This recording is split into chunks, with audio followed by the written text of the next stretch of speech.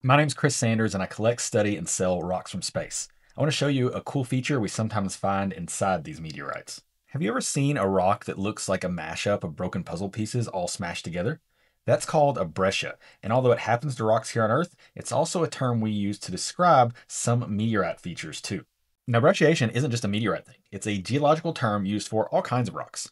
These rocks on screen now are actually some terrestrial examples of breccias. Brecciation happens when a rock is broken into angular fragments called clasts that are later cemented or compacted back together by finer material, mineral growth, or molten phases, often due to tectonic, volcanic, sedimentary, or impact-related forces. Now, it's those impact-related forces we're mostly talking about when we are describing meteorite features.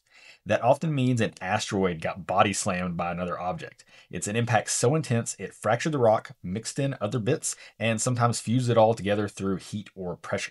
The result is a brecciated meteorite, a chaotic patchwork of older rock fragments and melted or compressed matrix. Interestingly enough, some breccias even mix material from different types of rock or from multiple impact events. For example, the meteorite on screen now is a mesosiderite and it has fragments from two different asteroids, one primarily metal, the other primarily silicates, and now they're together. The result is pretty beautiful, particularly when sliced and polished like these. Here's a lunar breccia, NWA 15605. It contains fragments of the moon and likely the impacting asteroid that broke it away.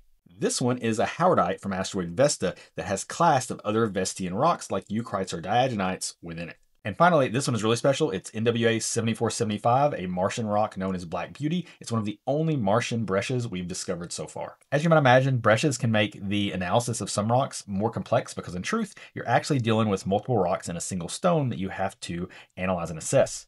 While breccias can look like a cluttered mess, they tell a really complex story that involves at least a couple of different characters and their individual geologic process. Really neat. Want to see more space rocks like these? Make sure to give me a follow.